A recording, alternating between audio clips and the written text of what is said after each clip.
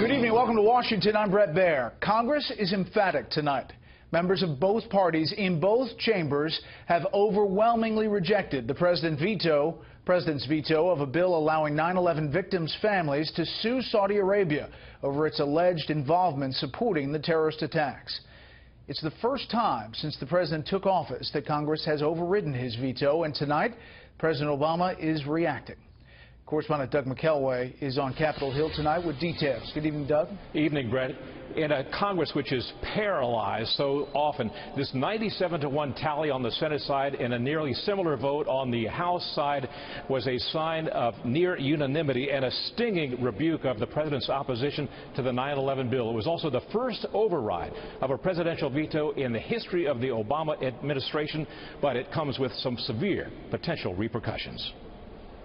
When weighed against the moral imperative, we have to do right by the families of the 9/11 victims. The choice is clear.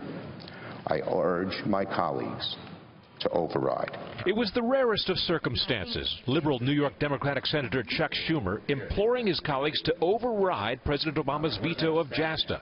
The bill gives the families of 9/11 victims the right to sue foreign governments if a court finds the government to be complicit in a terrorist attack in the U.S. Despite the one-sided vote tally, some senators were torn between empathy for 9/11 families and how JASTA could damage a cornerstone of diplomacy, sovereign immunity.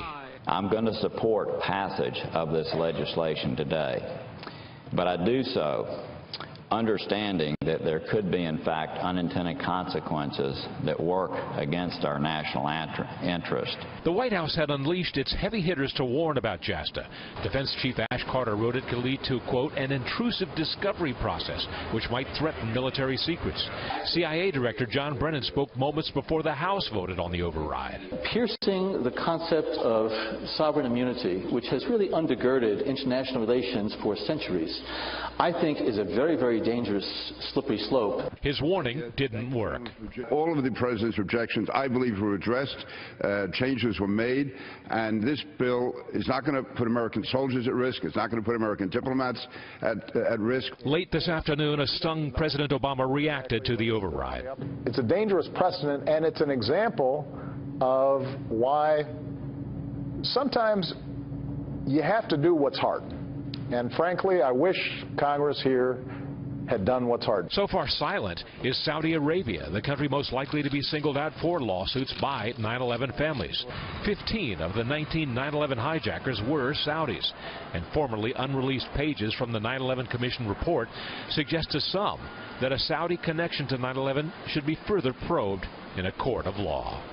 Publicly, the Saudis have kept a very low profile in all of this, saying this as a U.S. domestic issue with which they should not interfere. But privately, Brett, they've got to be seething. They see themselves as a loyal ally in the war on terror, which has shared intelligence with the U.S. that has helped to disrupt the terrorism plots. Brett?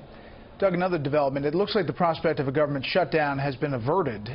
Congress will likely reach, we understand, an agreement tonight on a continuing resolution to fund the government through December 9th. So what changed so quickly? I mean, it was just 24 hours ago the specter of this shutdown was looming large. That's right, and that happened because House Democrats suddenly wanted to include $170 million in funding for the Flint, Michigan water crisis in the continuing resolution. The trouble was the Senate had already passed a separate bill, a water resources bill, which included that money, and that the House water resources bill did not include that money. Well, late today, the House leadership assured House Democrats that they will include that $170 million in the water resources bill. The debate will happen late tonight, 10, 11 o'clock p.m. The details will be worked out in conference committee in the lame duck session. That money will be provided by the end of this year. Everybody's happy. Everybody gets to get out of here late tonight and go home to campaign for the November 8th elections. Right? Until the next fiscal cliff. Doug, so true. Live on Capitol Hill. Doug, thank you. Yeah.